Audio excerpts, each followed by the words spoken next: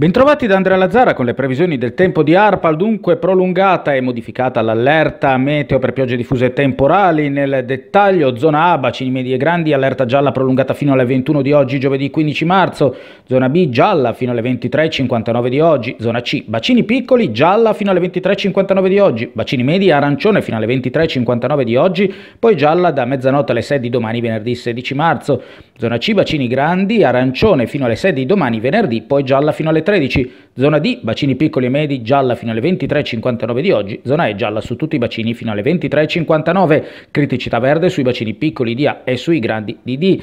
Cosa sta accadendo? Sta transitando una vasta struttura frontale che determina questa fase di maltempo. Oggi, giovedì 15 marzo, piogge diffuse persistenti su tutta la regione.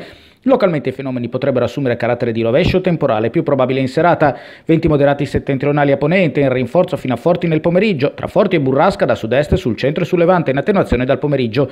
Mare generalmente molto mosso, localmente agitato a levante. Temperature massime in diminuzione, lungo la costa tra 11 e 13 gradi, nell'interno intorno a 9-10 gradi. Domani, venerdì 16 marzo, fino al mattino deboli piogge residue a levante, tregua precipitativa nelle ore centrali, accompagnata da qualche temporanea timida schiarita. In serata nuova ripresa delle precipitazioni a cominciare dal settore centro-occidentale. Venti inizialmente deboli o moderati, di direzione variabile, tendenti a ruotare dai quadranti meridionali dal pomeriggio. Mare mosso, temperature minime in diminuzione, lungo la costa intorno a 7-8 gradi, nell'interno intorno a 3-4 gradi, massime stazionarie lungo la costa tra 12 e 15 gradi, nell'interno intorno a 12-13 gradi.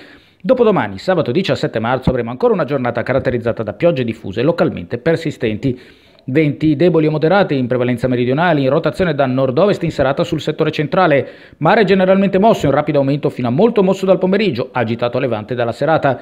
Temperature minime in aumento lungo la costa intorno a 10-11 gradi, nelle zone interne tra 6 e 8 gradi, massime stazionarie lungo la costa tra 12 e 15 gradi, nell'interno tra 10 e 13 gradi. È tutto. Seguite gli aggiornamenti sull'allerta su www.allertaliguria.gov.it e poi sul sito Arpal www.arpal.gov.it e sulla pagina Facebook dell'agenzia. A risentirci.